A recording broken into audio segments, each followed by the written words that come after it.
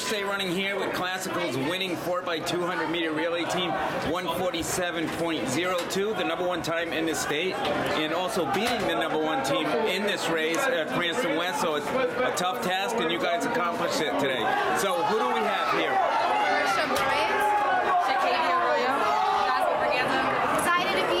So girls, was that the focus here? Let's see if we can beat Cranston West in the #1 team. And what worked today? Why were you able to do that? I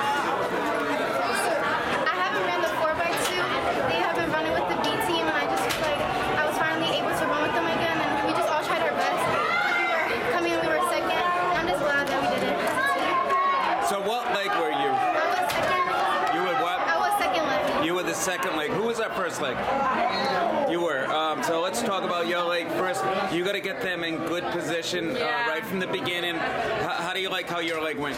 It was good. I was just trying to get the biggest lead. I was just really trying to push out as much as I can and give her the baton first. So then you get the baton. You got to keep it going. What's going through your head? I just really wanted to push for them, and I really wanted us to become first place, so I just tried my best. Yes. It's all you can ask for. So we go to number 3 over here. So you get the baton, and again, we got to keep this thing going. You got a tough Cranston West team. What's going through your head? So I noticed the lead was getting a little smaller, so I really tried to push out when I got the baton and just keep a big lead to pass on to our last leg so she could be able to push out.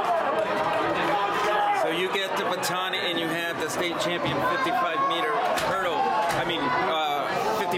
55-meter dash runner, Alani Sutherland, right? Yeah. And you have to beat her. How were you able to accomplish it? Since we had a bit of a lead, I was just trying to run as fast as I can. I knew she was going to be coming for a spot, being the strongest leg on the team. So I was just trying my best to keep the gap as big as I can. So girls, a perfect time to get a PR. 2 weeks until the state meet. Now it's you guys, Cranston West, but a lot of other teams.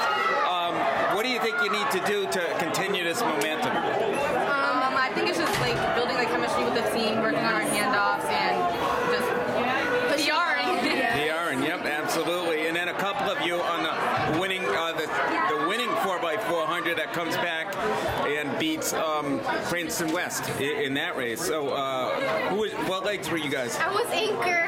You were the anchor. Yeah. Okay, so you came back and passed her right in the final straightaway. What was going through your head as you were coming down that final straightaway? I don't even know. She was really far from me, but I just wanted to try my best for my team because I love them, and I just wanted to do my best in PR and just try my best. So that's what I did. She was like 50 meters ahead, so I tried my best to just. I was definitely surprised. It was a very impressive leg by you. What leg were you? I was first leg. You were the first leg. So, did you guys think you could beat Cranston West? I knew we could. Be honest. Coming off the 300, like we were all very tired. And honestly, I didn't really have it in me to run the 4 today. We just tried our best. So 4:18 in that race too. 4:18.23, I believe. Do we have a team score yet? How are you girls doing in the team score? 123, You what? 123, something like that. Are you guys winning this meet or have won this meet? Yes. So you won it. Yes. So how does that feel to win this meet? It feels good. Amazing. We know we had a tough competition with LaSalle, always being our biggest competitor. So going into states, having like the confidence that we can win, it really builds everything up. Well, girls, congratulations on a very good day for Classical. And good luck in a couple of weeks at that state meet. It's going to be exciting. Thank you.